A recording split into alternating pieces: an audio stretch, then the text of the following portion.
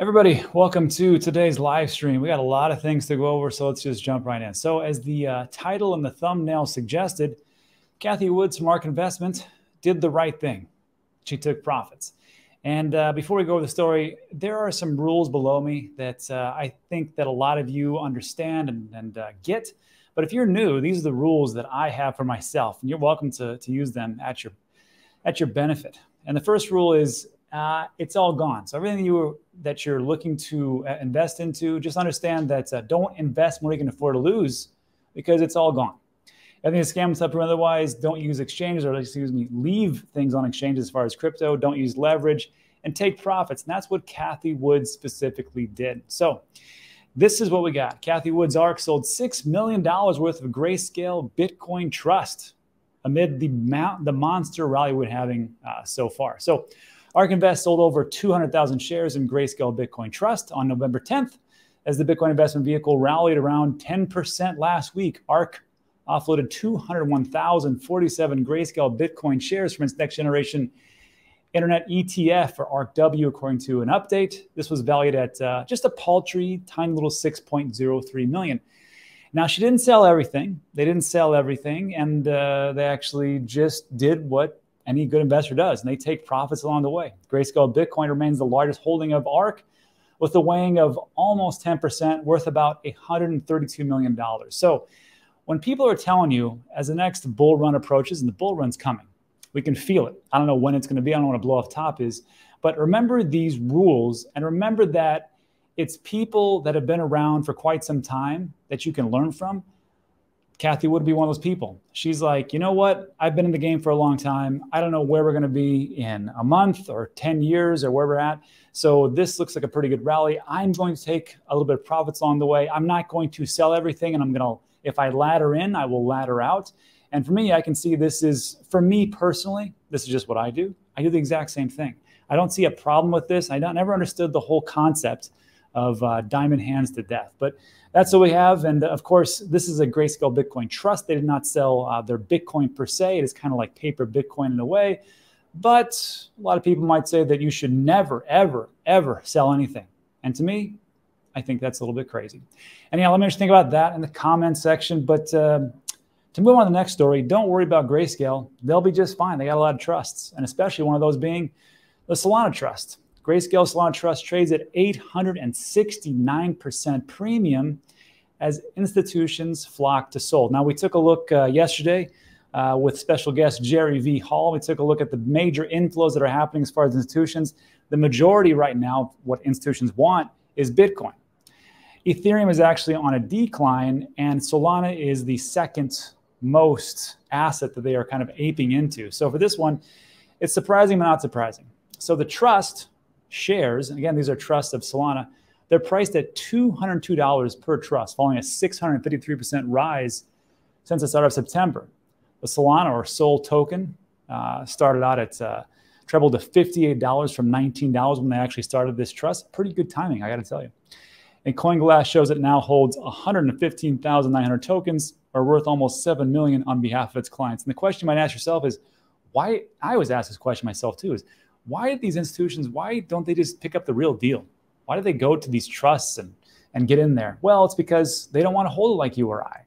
There may be provisions in their companies. There may be ways they don't want to do it, or they just don't want to deal with the hassles of actually holding their crypto, either from themselves or for their clients, and potentially losing it. They'll pay that monster premium to somebody else to deal with the hassles, and they'll pick up the gains as it goes up. So again, if you're looking to see which ones are really massively rocketing up, Bitcoin and Solana. And does that mean that those Solana is the best of everything that's out there? No, I'm just telling you, that's what the institutions are picking up. And we know that institutions are wrong quite a bit. And here's another story to prove that. Genesis. Genesis, one of the arms actually of Grayscale, they just reached a resolution with 3 Arrows Capital. Remember 3 Arrows Capital? Those two gentlemen that were responsible for, I think personally, crashing the majority of the market in 2021. So they just came to an agreement on a $1 billion worth of claims. What I find not surprising, that's just the way things are. What's amazing to me is the claim was for $1 billion, and they settled down to 33 million. Amazing. Here's what we got. Genesis has agreed to settle at $1 billion in claims by defunct crypto hedge funds 3 Arrows Capital with a payment of $33 million. I got to tell you, I wish the IRS would do that for people. I think they do, actually. Now I think about it. You know, you're like, hey, I owe, $100,000. Why don't you just take, how about you just take like, I don't know, 33 bucks. Sure, we'll do it. That's essentially what's going on here. And it's amazing to me that these guys, like Sam Bankman-Fried is in jail. I'm pretty sure Alex Mashinsky is going to go to jail. And these two guys from 3 Arrows Capital are just out free like it's no big deal. Amazing to me. $1 billion to 33 million. And this is from the documents of the courts. They state that 3AC debtors shall receive an allowed general unsecured claim against Genesis in the amount of $33 million in full and complete satisfaction of the more than $1 billion in claims asserted against each of the Genesis debtors. So, I mean, amazing to me that these are how things work. So, again, be careful out there, because the smart money that we think is the smart money isn't the smart money. It's just big money, and they screw up bigger than we do as far as retail. And speaking of big money and screw ups, JP Morgan. So this was a pretty good story, a lesson in FUD. There was a report out, and JP Morgan comes out and says, you know, the market enthusiasm may be misplaced. And JP Morgan has had a love-hate, mostly hate relationship with Bitcoin and crypto and digital assets, especially Jamie Dimon. But this one I thought was pretty interesting what they said. So in the report, the sentiment, they state, has been driven by the belief that a greenlit spot Bitcoin ETF would attract new investors. Approval would represent a victory for the crypto sector and its ongoing conflict with the SEC, thus softening the commission's attitude towards digital currency. So they're saying that essentially the reason why there's a big rally, and I got to agree with them here, is one, everybody's talking about the spot Bitcoin ETF that could potentially happen, potentially on January 10th, and all of them get approved, or maybe in March, when the majority have their deadline. I think ARK is actually in January. And then, of course, you've got Fidelity and BlackRock and all the rest of them around March or so. So they're saying that that's the first narrative. And the second narrative is because the SEC keeps losing their battles with these different companies, Grayscale being one of them, Ripple being the second one. And, of course, they're looking at them bending the knee and actually approving that spot Bitcoin ETF. They're saying if these things, of course, all this happens, then, of course, the market rallies.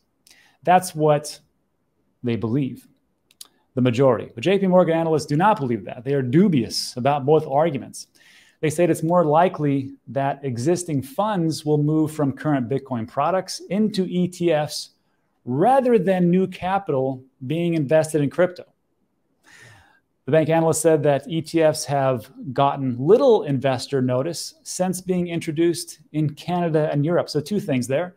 They're saying, look, I mean, this is great that the spot ETF happens, but it's not going to be new people. It's just going to be a rotation of capital for people who were in the market at some point, or they're going to rotate out of something else, of these Grayscale trusts or whatever else. They're going to put it into the spot, and that's it.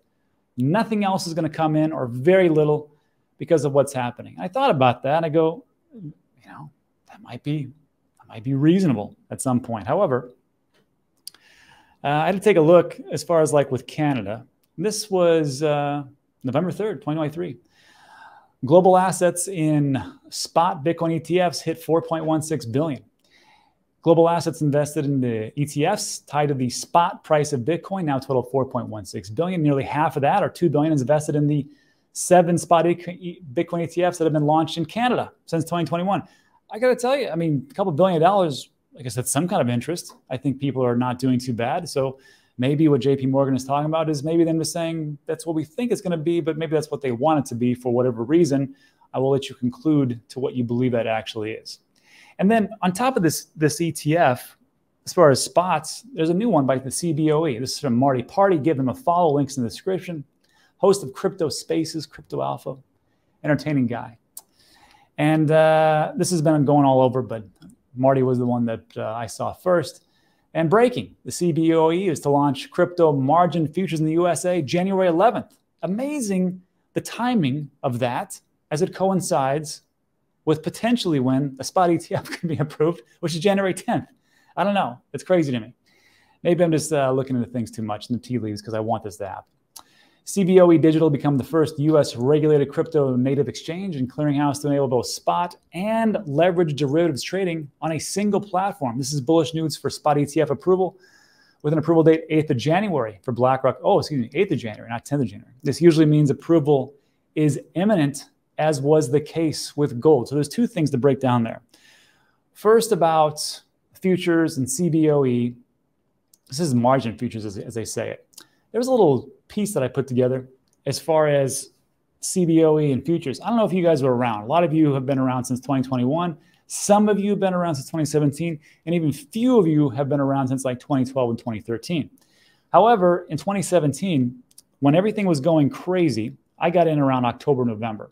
And I started to hear about the CBOE futures, and we thought it was the end-all, be-all. It was going to be so awesome. And of course, everybody said, and it's a funny thing, well, not everybody, but John McAfee and a host of others said that Bitcoin would go to $100,000, $1 million. It was inevitable. It was just math.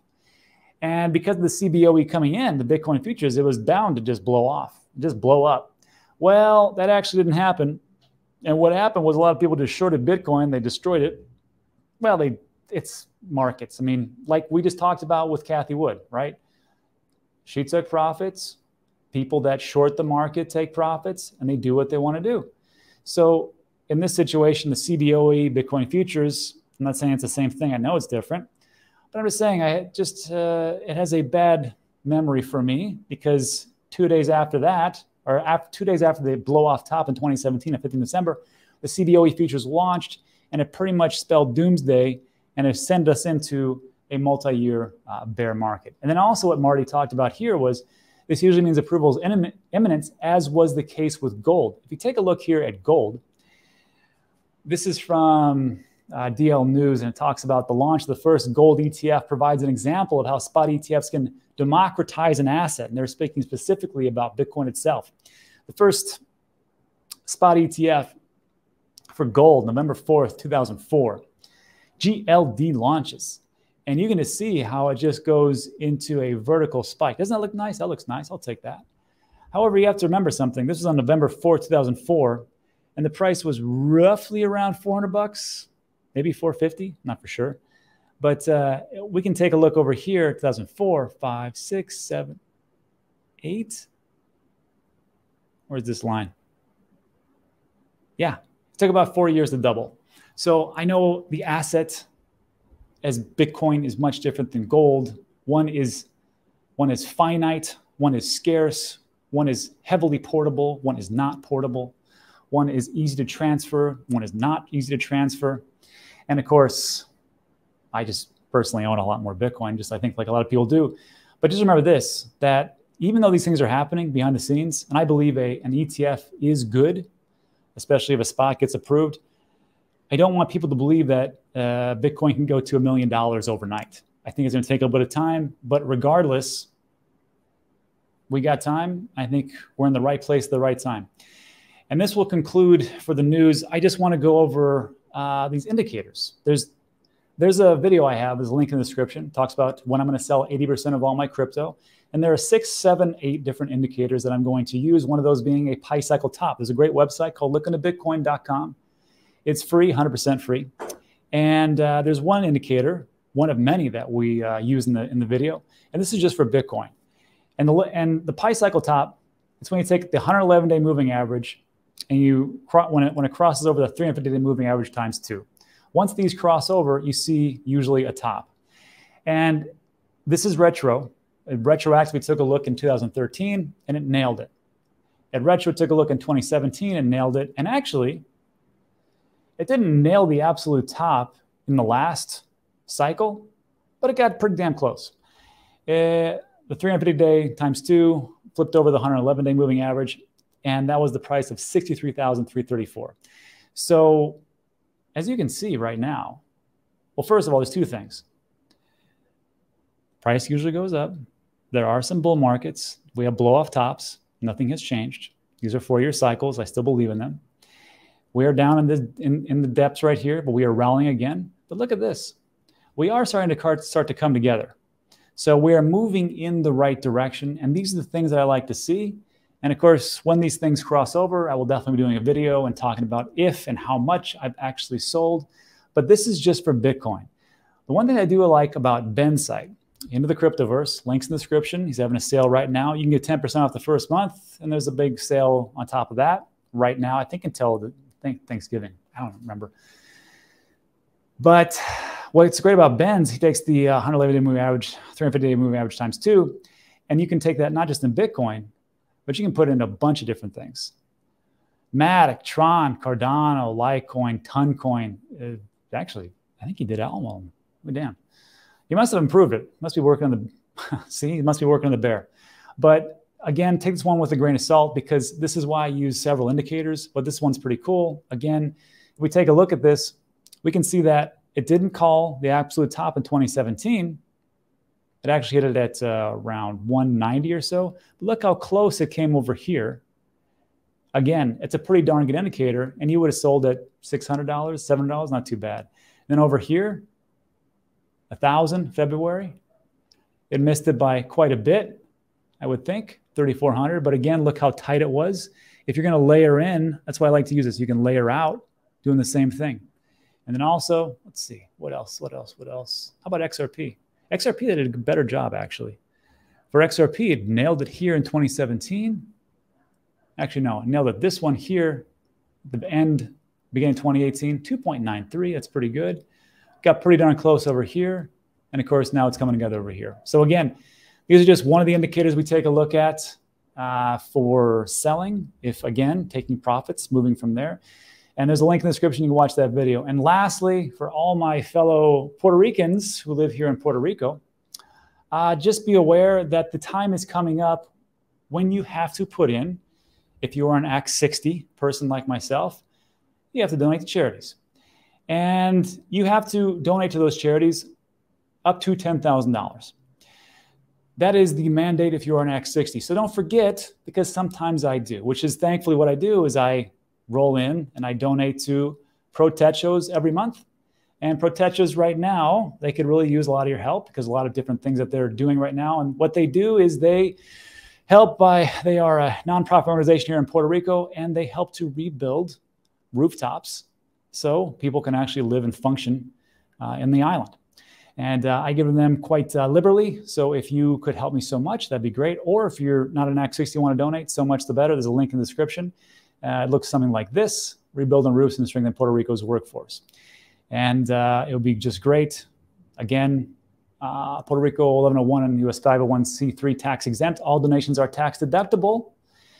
And you can satisfy $5,000 of our annual requirement through a donation to Protechos. So with that one, maximum of $5,000 if you're Act 60. But again, you still have to donate $10,000. So other ones could include places like I also donate to, Caras con Casa, where they donate money for community, economy, for jobs, ecology, start clean up places, and of course the education system to help them is there. Or Amigos de los Animales. And if I could actually have a functioning back, not a ruptured disc like I have right now, we do walks every Sunday, and I donate to them as well. So again, Puerto Ricans, Act 60, don't forget to donate your $10,000. Don't forget. That's it for today. So look, if you like today's video, give it a thumbs up. Consider subscribing. Everything we talk about is time sensitive, but that's it for today. If you like today's